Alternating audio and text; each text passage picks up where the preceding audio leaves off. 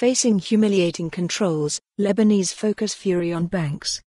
Beirut, AP. Before picking up cash from a downtown bank in Lebanon's capital, Mey Al Sayegh mentally braces herself for what would have been a routine trip before the country's crippling cash crunch. For starters, it will be at least an hour's wait in line before her turn comes.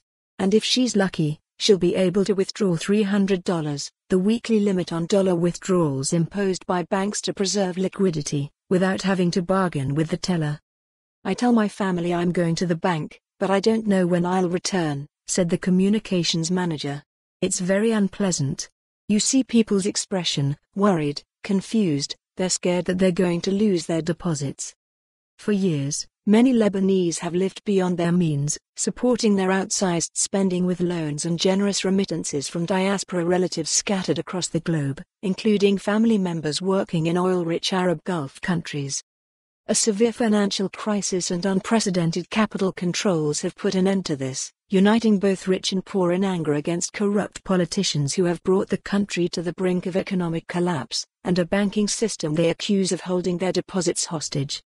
In recent days, some protesters have taken out their ire on the banks, destroying ATMs, smashing bank windows and clashing with tellers behind the counter. Dozens of protesters have held sit-ins at banks against the fiscal policies, forcing tellers on more than one occasion to give them more than the weekly limit. Demonstrators routinely gather in front of the country's central bank, jeering and hurling expletives at its governor, Riyad Salameh, who was once ranked among the world's top central bank governors. "You go to a bank, get a ticket, and there are at least 50 to 60 people in front of you," said Mey Al Sayegh, a tour guide whose money is trapped with one of the country's largest lenders. "It's as though you are lining up for bread in the war days."